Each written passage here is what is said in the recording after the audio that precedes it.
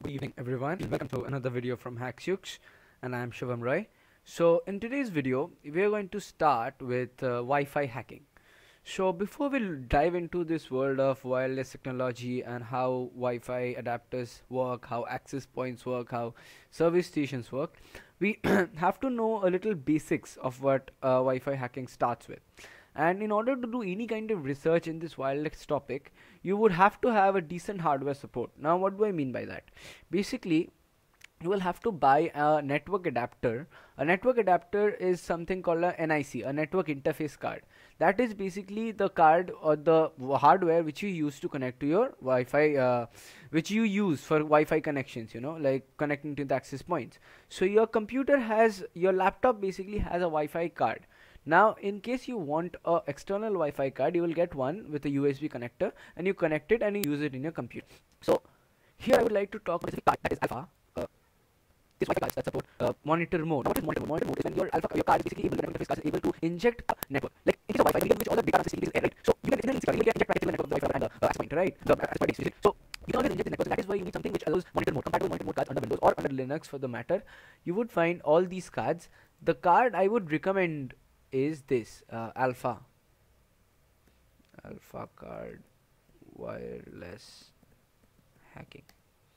So you see this alpha card is this one, AWU, this one. This card is the one you should buy because this is really a very powerful, and this will give you decent network capabilities and also that's more than your inherent Wi-Fi card. So yeah, once you purchase this alpha card, you first load your card in its distribution and then connect the card to it. Okay, I have already connected it. So once you start connecting it, the first thing you will notice is if this you have loaded this in VMware, you would notice that you have a interface. ifconfig would give you ifconfig will give you interface that is WLAN 0. Now in case you have installed Kali as your host machine, then inside you will have one Wi-Fi adapter, that is the adapter of your computer, right, your host computer. So you would find WLAN 0 or WLAN 1 depending on whether your Kali Linux distribution detects that router, detects the Wi-Fi card that's inside it, right? But this alpha card is one which will pretty much be understood or detected by default by Kali Linux, and that is why it's very useful. So let's be sure of our card. So if we say ls USB, this will list me all the USB devices here, and I see bus device 1 has Ralink Technology Corp, and this is my wireless adapter. So this USB device is a wireless adapter which I'm gonna use to hack into Wi-Fi networks, right? So the first thing we need to do is, as we saw, is setting our card to monitor mode, because using monitor mode we will be able to sniff the traffic and we will be able to look into how different devices are working in the network. Now before that, I would like to tell you about one more device known as tool known as Wireshark. So what Wireshark can basically do is, Wireshark has those abilities to sniff your network protocols, right? So here we are gonna use Wireshark and we are gonna look into this interface WLAN 0. Like here, this is gonna look into my Ethernet connection. I'm gonna look into WLAN 0 and gonna figure out what data packets or what kind of package it's gonna send into the network. So let's do Airmon ng. Now Aircrack-ng is a suite that is pre-installed in Kali Linux distributions, and that would help you carry on a lot of Wi-Fi attacks. So Airmon ng start WLAN 0. Once you press enter, your card is gonna start its monitor interface. So just see that now if I do ifconfig, I'm gonna figure out that here WLAN 0 has changed to WLAN 0 mon. So now it can monitor. Whatever is going in the network. Now to monitor this via command line, I'm gonna do airdump ng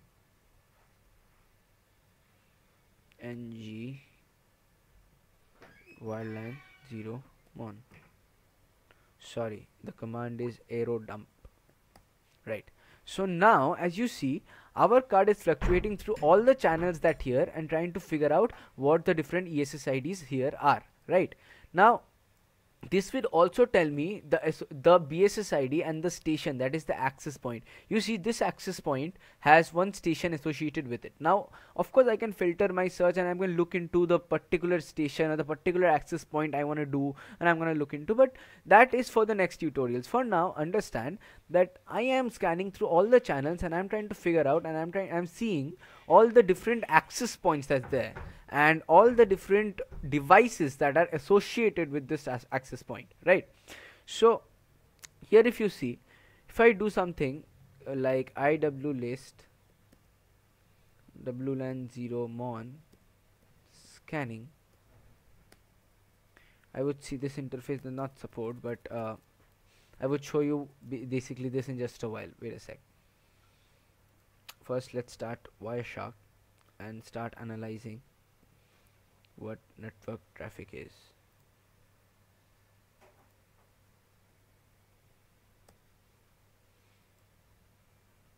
So as you see, this interface is gonna start, and now I can see all the different protocol and packages that this source and destination and every other mobile or every other system in this network or on all the networks that near it is trying to send to each other, right? So I can basically listen to all of that, and I can look in this info beacon frame, this frame. So what are these? What this is basically is, if you come here, you would see that 802.11, that is the standard Wi-Fi, has a different number of frames and different number of signals which it's gonna send, right? So we have three basic types of frames: management frames, control frames, and data frames. So management frames looks into association, dissociation, all those kind of requests. Control frames, on the other hand, look into the control, the request to send the CTS clear to send messages. We are going to look into that in just a while. But for now, see, management frames are used by Wi-Fi to join and leave the service. So here you have these kind of requests: association, dissociation, probe, beacon, and all these kind of scene. Control frames, on the other hand, has power save, request to send, clear to send, acknowledgement, and all those kind of signals which are used for data transfer. And data frames are the one which only carries the data. So these are all the different QoS, quality of service, and these are different ways in which you can send the data, but basically data frames are all about data. So here you see, this is a basic Wi-Fi frame or the Wi-Fi data structure. Here you have frame control FC, and here you have a protocol and a type. A type is 0 for your management, 1 for control, and 2 for data. And you have a subtype from DS, from destination to source, from source to destination. You have 3 addresses here, 1 address here. We're gonna know what all this means in just a while or in the next videos, but these bits are used to tell the Wi-Fi network or Wi-Fi routers what kind of information or what kind of data or packets is being exchanged via the network. Now if you see something here, if I open this, and here in all these scans I will see that all of these are broadcasts, and I can listen to the broadcast, that is, it is sending to every other client that's there in the network. So sending this to everyone, I can just be I cannot even connect to any Wi-Fi network. As you see, I am not connected anywhere, and I can actually listen to this broadcast. So here you would see that even with broadcast you would have different, these are all beacon frames, right? And all of these frames have interface ID 0, encapsulation, radio tab header, information, physical. Here you can see all the things that beacon frames were: the frame control field, the destination address, the source address, and all the other addresses which are being used. So here you will also see all the different bit side, the way it is set. The frame control here is set to 0. So I can also apply filters like WLAN dot FC dot type equal to 0. And here you see these are all those management frames that I am seeing. Now in order to see control frames, I'll have to do 1, and here I would see all the control frames. Here you see block, acknowledgement, and all these kinds of flags and frame control. Wait a sec, I'll just put this down. All this frame controls and this compress block request and the different radio headers that are used for control frames. So this is acknowledgement and block and request. So I can basically understand, putting my card into monitor mode, I can basically understand and sniff the entire traffic of all Wi-Fi hotspots that's around. Like if I go to type 0, I would see data, and the reason I do not see data here is because I do not know, I am not connected to these Wi-Fi networks, so I will not be able to read that data and decrypt it. Now what does that mean? That means that when I'm looking at a frame like this is being sent into broadcast, or this is being sent to one host or the other. I am just sniffing it and I am figuring out what it is trying to say, as it is a standard protocol. But when it comes to some data packet, the data packet is being encrypted with certain keys, and I cannot read that keys unless I am able to hack into the network, find out what that encryption key is, and then use it to read the data packet. That is why here I will not be able to see any data packet unless it is totally sent unencrypted in the network. So this is all about this interface, WLAN 0 MON. Now you have a ton of different tools here which will help you pry into this network depending on the different algorithms. Now you would see that Wi-Fi today comes with a lot of different algorithms. That includes WEP, WPA, WPA2. And radius servers, again, that's a lot technical and advanced for right now.